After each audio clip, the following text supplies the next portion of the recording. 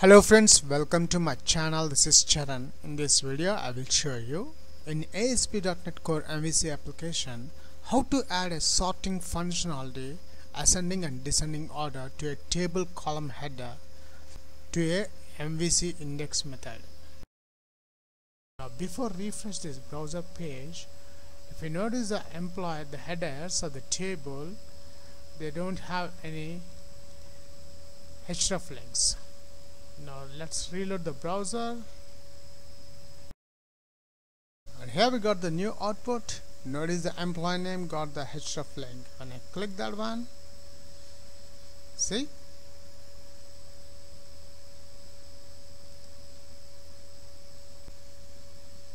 we are sorting the table data with the employee name column.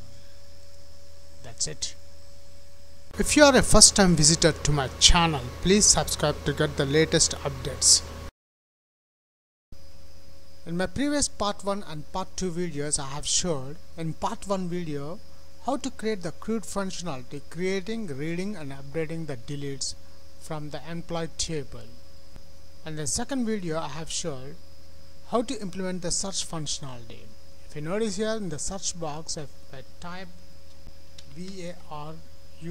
Varun and I click search,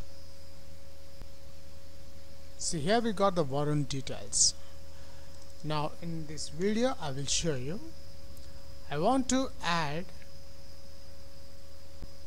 implement the sorting functionality of the particular column. For this video tutorial I am taking the employee name column for the sorting functionality ascending and descending order in ASP.NET Core MVC entity framework.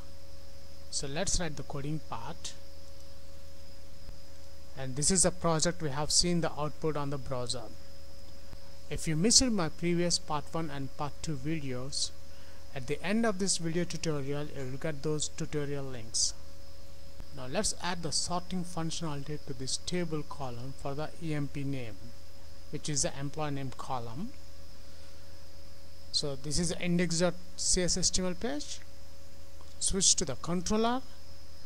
In the action result index method, in the http get method, if you notice here I have written the small code to search functionality. Let's add another parameter for sorting EMP. Then I'm adding view data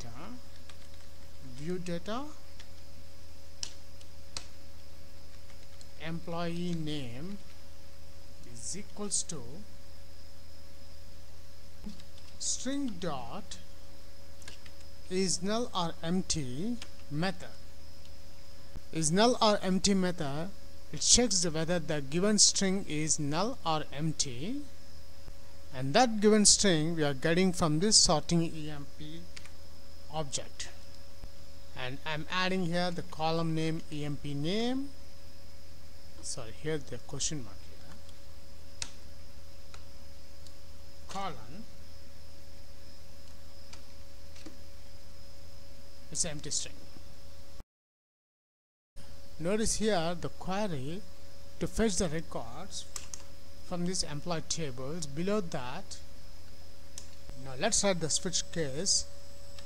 Switch. In the method, in the switch method, I'm adding the sorting EMP.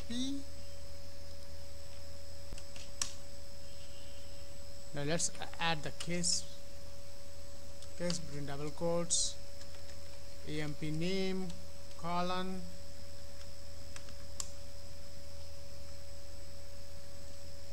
the first condition EMP query is equals to EMP query dot order by method. The order by method takes the link expression x dot, the column name is the EMP name, semicolon. Then give the break for the case statement, the default emp query is equals to emp query dot order by descending method. Let's add the lambda expression dot emp name semicolon, then give the break. That's it. We have written the code the sorting the particular emp name column in this http get index method. Now let's call this view data employee name to the index view page. In the table header, I'm adding a. Here instead of href, I'm adding asp. Action method name is the index method, and asp route. In this route, I'm adding the route we are getting from this sorting emp. Copy this one. In this property, I'm adding the view data employee name. Let's copy that one and paste here. Add symbol, we need to add symbol. Let's close the a. Now between this a tag, I'm adding this header employee name. That's it. We have done the complete coding part to sorting the particular column in a table in ASP.NET Core MVC application. Let's save this file. We'll check the final output.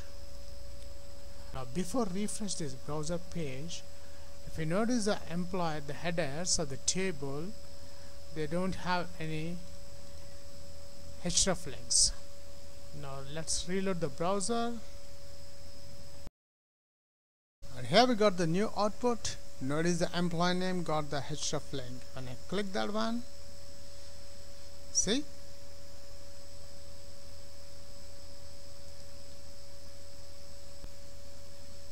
we are sorting the table data with the employee name column. That's it.